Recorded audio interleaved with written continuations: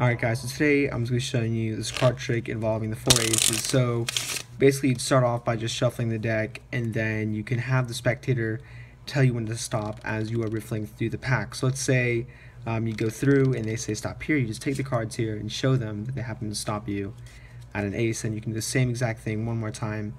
They can say stop here, let's say they say stop here, you take the card out, this happens to be an ace as well. So let's do the same exact thing again, and you can actually have them, let's say they say stop here, you could ask them if they want to keep going. So let's say they tell you to keep going, so they say stop here, you take it from here, show them you have a third ace, and then you could even shuffle up the deck a little bit more, and then you can do the same exact thing one more time. You have them say stop here, take the card out, show them that it's not actually an ace. So what you have to do is take this card here, you have to turn it into an ace just like this.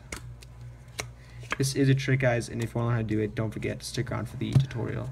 Alright, so all you need to do in order to do this trick is you just need the 4 aces and then one random card. So the card's going to be face up, and you can start off by having the 4 aces here, and then in the third position from the top you're going to have a random card. So this should be just second from below, and then you stick all this on top. So you should have, as the cards are face down, a random card in the 4th position and then an ace in the 5th position. So from here you can just you can do like a riffle shuffle, and you can leave like the top 5 cards on top of the deck. This way they don't get mixed up, and the spectator also thinks you're mixing up the deck. So at this point you start off by doing that, and then you want to do a riffle force, and I'm not going to go too much in detail for this video, but I will leave a link on the screen. So you start off and you do a riffle force, so you take the first ace off, and then you leave that on the table, and then you do the same exact thing just 3 more times, and each time, okay, they just say stop, you take the card out, and then once it gets to about the 3rd time that you do the force, you can have the spectators choose whether or not they want to stay here or if they want to keep going, and you can keep going. This way the spectator feels as if they have more control of what you're doing. So again, you do this force, you take the 3rd ace out, and then the last part, obviously on the top here we have a random card.